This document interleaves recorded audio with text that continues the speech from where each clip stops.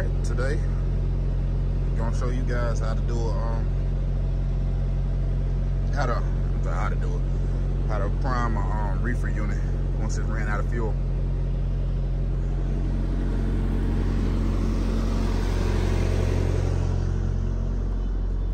Oh, there's trash out here.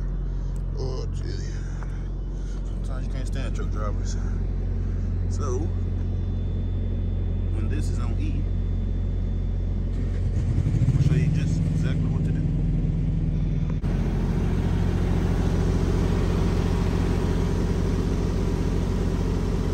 What you're gonna want to do is climb up here and open this reefer unit.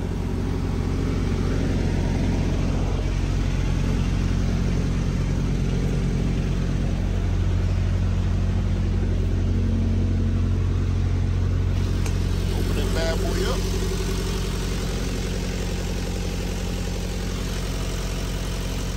You're gonna want to pull this out. This is the breather.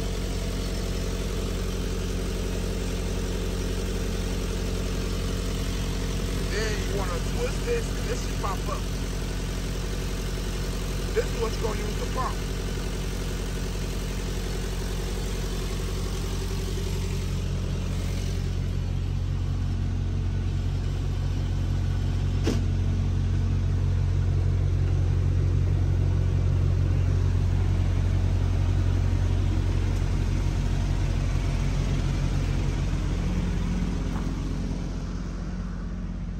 I don't know if you can hear me, but the device you're going to use to pump,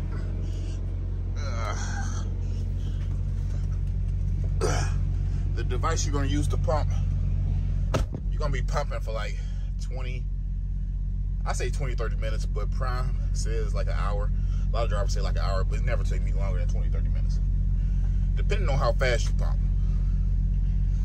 Whew. But, yeah, you're gonna have a alarm pop up on the actual reefer unit. All you're gonna do is click the alarm button, clear that alarm, and it's gonna continue to try to start.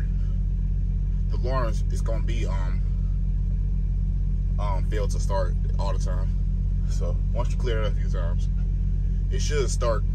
It's gonna try a couple times, so you're gonna have to keep pumping, keep on trying to pump. After every time it fails to start, you're gonna try to keep pumping. Go back over there, restart it, see if it start. Okay, doesn't start, pump some more. Clear that last alarm. See if it'll try to start. If it doesn't try to start, same process until it actually starts, and then you're good.